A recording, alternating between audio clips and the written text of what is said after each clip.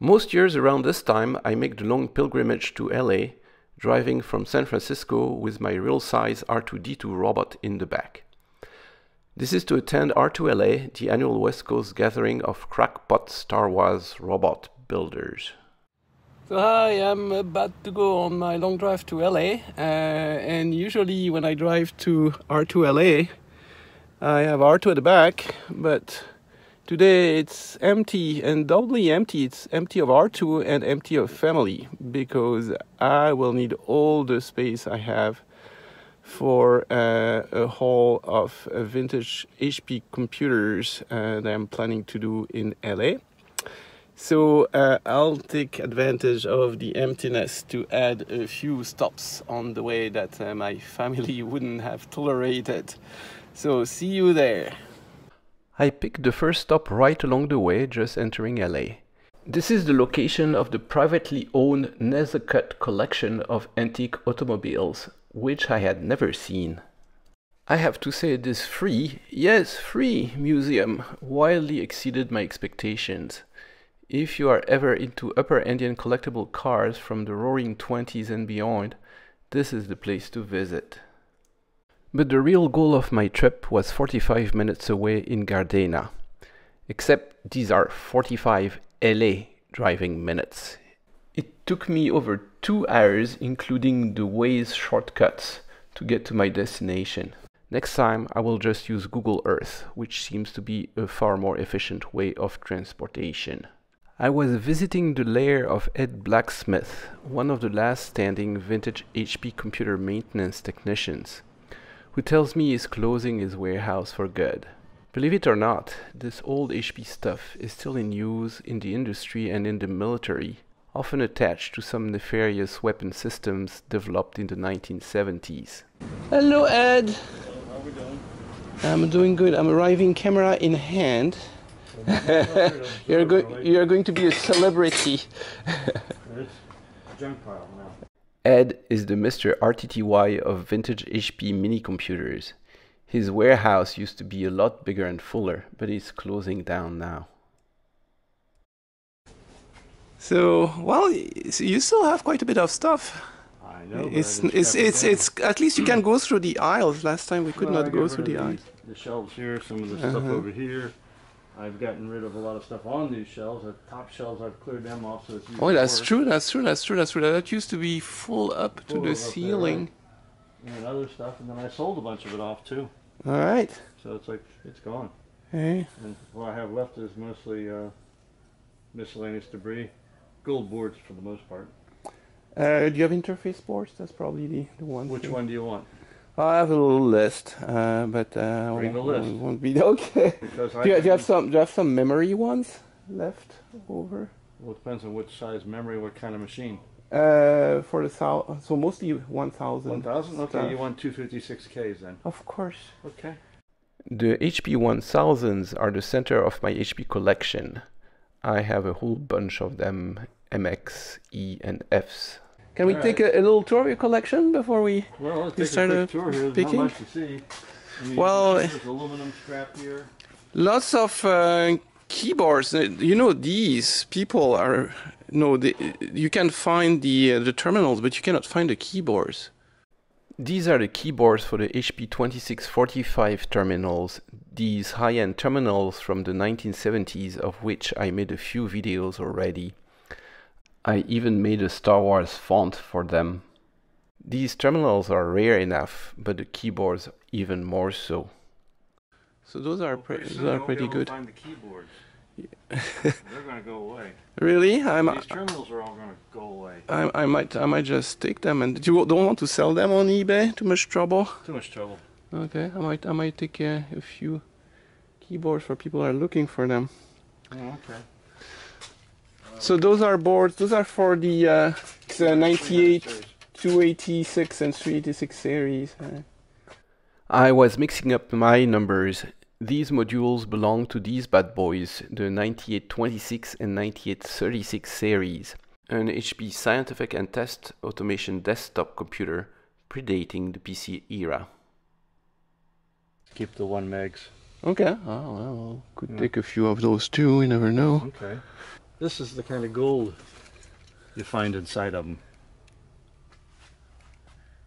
Yep. That stuff, right? Yeah, yeah, that's when they Oh, put a lot of gold in there. They did, and this is like, you know, probably about $75 to $100 worth of gold on here. That much? Yes.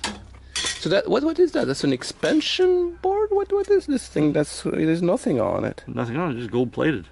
But you know, nobody uses these anymore. Gold scrap. Yeah, scrap. well, people use the gold that we ran out. Yeah. More keyboards. Here's what's left of the 5451. Ah. Well, there you have one piece of it. Here is a complete HP 5451 Fourier analyzer system in good company. I had been buying bits and pieces of it at Ed's shop before I found this complete unit. Also a fascinating machine for a future video. Discs over there. There's a 7900 here. Yeah, I have two of those already, so I'm maxed out. Power supply. I'm maxed out on these. Okay. Yeah, the discs. So 7900, the original one. It came with this machine. So this is an early machine. This is the last 7900, but it's gonna. So you're going to scrap it? Yeah, what am I gonna do with it? I can't keep it. Nobody wants it, so it's gone. Yeah. Give everybody their chance. Take it. And the tape, it's a B. I have two Bs already. So I love big 9-track tapes. Here are two 7970Bs, the 800 CPI version, and here's the 7970E 1600 BPI version in action in my ASCII art demo. Oh, a time generator. I need a few of these. Here's the good one. This is the latest one. Okay. All right. You want a few of them? Yes. Okay. Because these were the jumpers on it. Those are the best ones. You can put one on every system. So give me three. Three of them. Okay. Oh yeah. This is the HP 2116B, the first computer for that Hewlett-Packard made, and as you can tell from the number of paddles, it's a 16-bit machine. And that's the interface cards for it. And the interface card of this core memory machine from the early 1960s, they kept the format all the way through the 1980s. And they are made to interface with anything. So every time you have a new instrument to hook it up, a paper tape drive, for example, you add a card and off you go, and there's a lot of empty slots just for that. So when you are serious about your HP 2100 or 1000 machines, you can never have enough interface cards. Believe it or not, I am still missing a few. And then you have the 98, yeah. Yeah. 8, oh, this one has a whole big number in there. Yeah, it's an 8290, whatever the hell. Right. Yeah, the twin floppy. These are 5 1/4 floppy units with HPIB interface.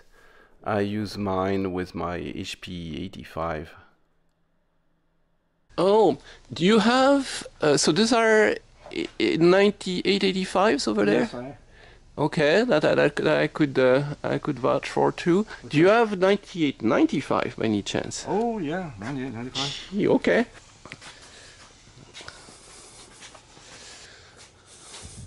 Haha, I have that printer. It's going away. HP 2564. And here it goes. 600 lines per minute, folks. Okay, well, all right. That looks more like what it used to look like, where you couldn't go anywhere. So that's the precious stuff that you keep, or? Well, no, I pulled these shelves down and just. Oh man, the 5420, or yeah, some part of it. Part of it, yeah, but I tore that apart for the motherboard. And here's the 5420. This is basically a miniature DSP, a signal analyzer as they call it. You can Fourier transform anything, make convolution. It had 20 or 40 kilohertz, I can't remember, digitizer, 2 channels. Oh, a disc pack. I have to make sure that you remember I bought the disc from you. I 79, 20, 25, what? This big baby, I haven't made a video about it because I haven't restored it yet. I'm not sure if it works. But underneath, which is stuck, we can't open it. That's where those big disc packs come in. Let me grab one. Big guy, there's several platters on it. You take it down, you take it out of its enclosure basically. Open this up, screw it down. And that humongous thing would do 120 megabytes, which was an ocean by the time. Okay, let's go picking. Let's make a pile. Loot so far, some discs for my HP 7925 disc cartridges, some alignment disc cartridges for the 7906 and the 7905, a whole bunch of boards for the HP 1000s. Some memory boards, ROMs, I was missing ROMs, harness, I'm missing a harness, front panel for replacing the buttons, that's for the terminals, this is the memory boards. Down there I wasn't planning on getting that. These are little thermal printers, and one of them is a parallel one, so I can hook it up to the 2116. And these are interfaces for the muxer, terminal muxer. And here's Ed. I'm tired. Yeah, let's go eat. Okay, here's the loot. I think I'm filled up. I saved a few keyboards. I went for a printer that actually turns to be an OK line printer for the HP 2116 parallel interface. And on the other side I have all the alignment packs and some more discs back there, and all the cables.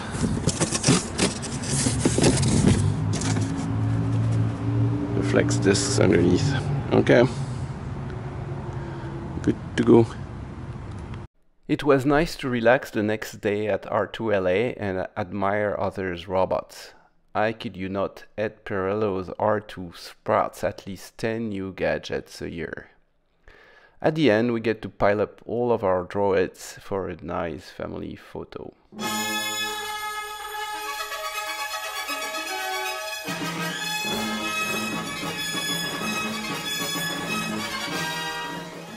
And before I left LA, I made sure to drop by the California Science Center.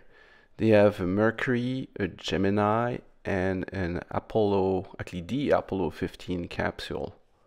Unfortunately, the exhibition was under construction, so I could not see so well. And the quintessential piece of technology, the space toilet, and finally the space shuttle. It's freaking unbelievably huge up close. Just magnificent.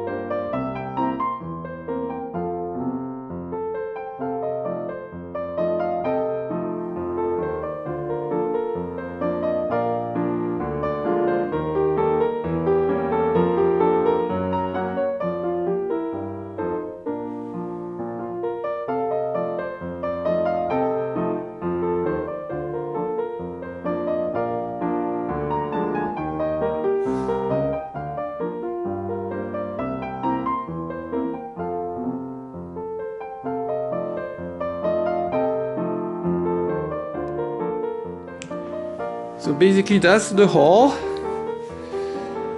and most of this is extra parts. sometimes very little things that is missing and hard to get to reproduce a complete system. And that it's an extra 9825 that the viewer gave me while I was there. Thanks to Bob Wallens, and lots of 8-inch disk drives. And yeah, I spotted that on top of a shelf. Oh, there you have some voltmeters up there. 6 or 7 digit meter. We used it when we repaired the AGC. So we need more HP goodness. Really good. So this can do 4 wire measurement. 5.28. Boy, it's going down. And 4.5. So it's the two guys shorting. So if you wonder what goes into these units back there, this is the good old,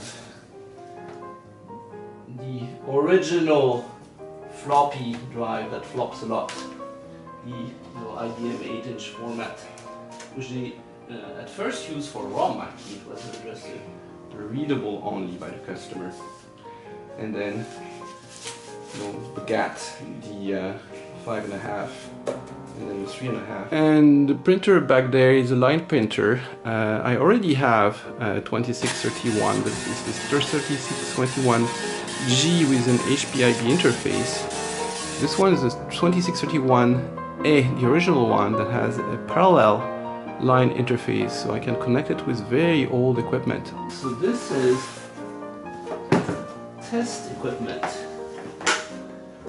This is a disk drive tester, and that's for the 7906 that has these kinds of platters, and those are alignment platters, and also for the washing machine size 7925 has these multiple platters. So this is another one of them, but for the earlier discs, the 7900s. So 7900 is the original 2.5 meg, I think. And lo and behold, this one also has the cables. This is the original 1960s one. It's written 2116. So the first number is the machine for which the card was first made. So this is for the original HP computer 2116. And this must be a 40-bit. Oh, it's a tape read. That's for the paper tape reader. We haven't talked about that one. And here's the paper tape drive. So this is a paper tape reader, but optical. So it's very, very fast. So once we'll have punched our tape on the ASR 33, which will take a while, then to read it, we won't use the ASR 33. We'll use the high-speed paper tape reader with the interface card that I've just bought. That's the output 40 bits. Why 40 bits? Because this is also for the 2116. This is to interface equipment before HPIB existed, or binary interface existed, and they outputted BCD decimals. So this is 10 digits of BCD decimals. So the BCD cards would connect to something like this. So this is the older style, 1960 style HP equipment, and these are the first digital implements, and they are barely digital. It comes out with a lot of lines on the other side, or just a copy of the digits. Those are Nixie tubes in BCD at the back. Well, they have all the little pieces that are missing, so that should really improve my chances in getting most of the stuff I have working.